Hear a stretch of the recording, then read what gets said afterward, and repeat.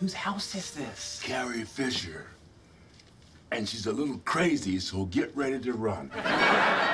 And she showed up, and we learned that Carrie and James Earl Jones have never met in real life, because in Star Wars, James was in a sound booth doing Darth Vader and had never been to the set.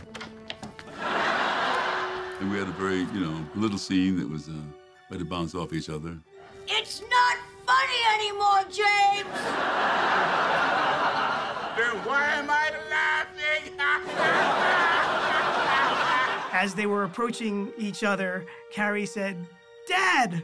which was hilarious because Darth is her father in Star Wars, so. It was sweet. It was finally good to meet her.